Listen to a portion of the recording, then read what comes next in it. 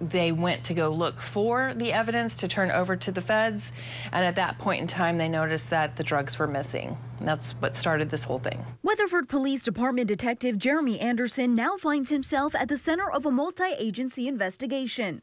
We had multiple agencies. We had the DA's Drug Task Force, we had the Sheriff's Office, the Police Department, the DA's office, and us all working towards finding the truth in this case. Multiple agencies spending months figuring out where the missing evidence was. We dig right in, we start conducting interviews, we collect evidence, we process evidence.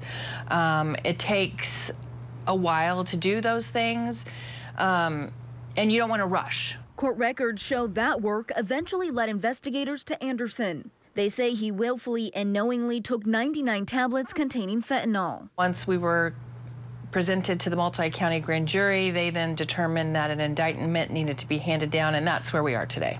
Anderson turning himself into the Custer County Sheriff's Office as he faces a felony charge for stealing drugs and a misdemeanor for failing to perform his duties. And the jury can decide to convict on one or both of those charges.